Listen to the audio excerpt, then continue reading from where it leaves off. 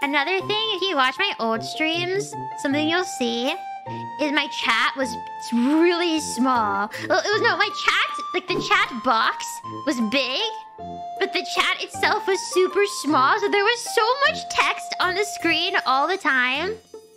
And it's something I just didn't notice. Then when I noticed it, I was like, I'm not gonna fix this. This is kind of funny. Like, I'm just gonna stick with this for a bit because it's really stupid. And if I change it, then people will know that I just didn't notice it. So I have to make it look intentional. So I kept it intentionally just for a bit. And then I was like, okay, that's enough of it.